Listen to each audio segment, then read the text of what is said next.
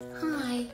Some people have been asking for my skincare routine, and I swear to God that is the nicest thing anyone has ever asked me for because I've always struggled with my skin, and so this is like the first time that this has been happening.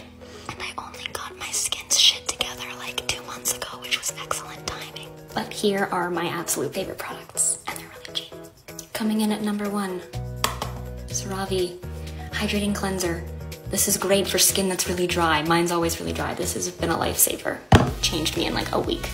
Number 2, seems to be a trend. Another CeraVe Facial Moisturizing Lotion. There's some SPF in here, that's great.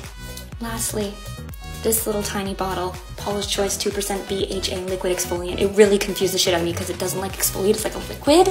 Makes no sense. This is my first time doing a TikTok like this. Please let me know if you like it, I'm scared.